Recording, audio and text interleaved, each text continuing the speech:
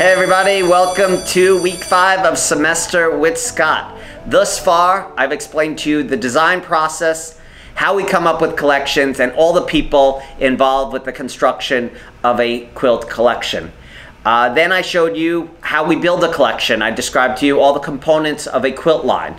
And then we went on to sampling, and I explained to you how we make the color cards and all the processes we go through. Then I outlined all the people that we sell to and all the people that sell for us. So after we get up to that point, it's now time to start selling. So as the reps and distributors write orders, the orders need to be submitted into our company for a credit check. With the distributors, we don't have to check their credit because they all have good credit as of these days. With our customers that our reps write the orders for, we actually have to check the credit and make sure they're not overextended or they're not late or anything like that. And just by the way, we do use a factor and they help us with our collections of all of our payments. Then once the order is credit approved, we move the order through the system and it goes to order entry. Order entry, we have several order entry clerks who place the orders into our computer system. After that, when it's time for the orders to be shipped, we print the order. So we actually transmit the orders down to the warehouse, and somebody at the warehouse, usually Jimmy or Kelly, they print up the orders and then they give them to the pickers. The pickers are the people who actually pick the bolts off the shelf, and they will then put the bolts on a buggy and move it to packing and shipping and what have you. So they pick the orders, they strap them in the boxes, they label the boxes, and then they ship them out. We usually ship FedEx ground. We get a really good rate on that. We do tons of volume with them. And some of our customers that are larger, they like to get truckloads. So we will fill up a truck that's either arranged by us or arranged by them. Now that I got you to this spot, where we're ready to start picking the orders, I want to take a step back and explain to you some of the processes that go on at the warehouse and how we get the bolts from the big rolls cut up and put on the shelves and then picked and packed so they could go to your local quilt shop and you could go buy them. Before I get to that though, I just want to say the first thing you see is the sign of the G&S warehouse. I'm not sure if you remember or not, but in 2018, when we bought Free Spirit, it happened to coincide with the same time that our contract warehouse manager decided that he wanted to sell his company. So we were kind of in a bind, and there happened to be a building right next door. So we were fortunate to be able to rent that building, and we were able to start our own warehouse. So the warehouse, the old warehouse was called SNS, Sam Nancy Sam Warehouse. And now we changed ours to GNS Warehouse, G and S, for Greg and Scott. Greg is in charge of the plant, so he got his name up first. I'm the president, so I got to be second. So let's move on, and I want to show you some videos and talk you through that and explain to you the processes. Some of you may have seen some of these videos already as I've done them live, but for those of you that haven't, it never hurts to learn again and try to get some new feedback and new information. So there we start off with the GNS sign. And that is an ROT roll. Those rolls usually come 60 to 120 yards. She puts it on that big pipe or pole, and then she locks it into the machine. Oh, she's showing this again. And then it locks in, and then she winds the fabric through the double enrolling machine, which is very tricky, and it's pretty amazing how this happens. You never would have thought of it, but it just goes on that side, and then it rolls through. Now we're moving on to another guy. He's doing the same thing. So he's taking the big pole and he's putting it through the center of the ROT roll. Don't forget, ROT stands for rolled on tube. He's putting it into the bottom of the machine, and then he's going to wind it through the system. He hooks it in there, and here he goes. So he winds it through, over and through and back, and then over the top. And that triangle on the corner is the key. It's like a special quilting ruler right there. See that? Half goes down and then the other half goes through. So really pretty interesting and pretty genius how they do this. So now he has the frame and he starts a little bit of slack on it, and then he puts the board in. So then he starts rolling. He's stepping on the gas pedal. He's looking at the meter. There's a meter I'm going to show you right now. It shows he's going to 15 yards.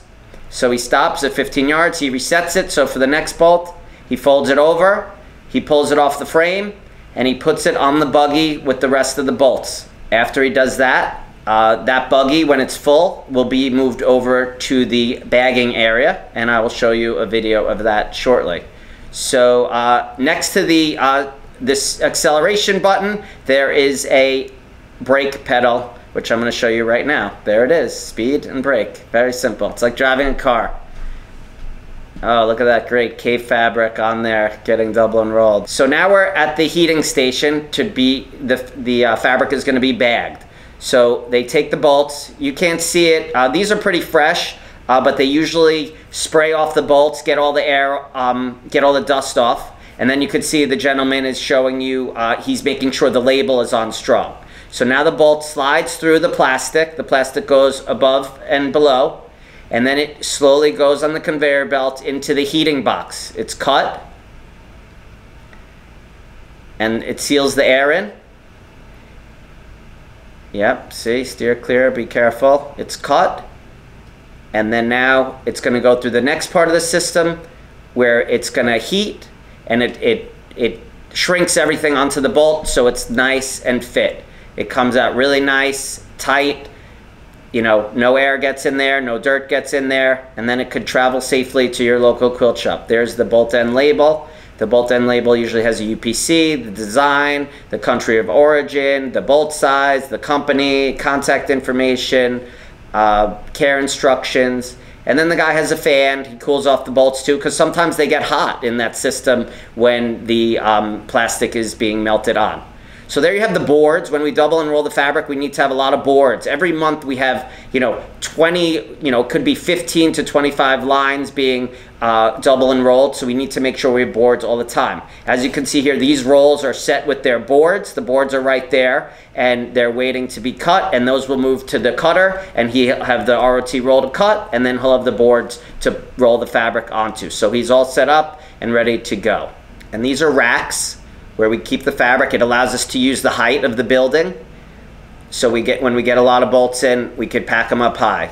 There's a towel in case there gets dust accumulates on the outside of the bolts. We want to try to clean those off so the shop owners don't get them all dusty. It is very dusty in the warehouse because of the fabrics being caught, and there's a lot of threads and yarns floating around. So we try to clean up a lot, but they do wipe the bolts down before they're packed and shipped to our customers. Those are more ROT rolls, and that looks like a collection.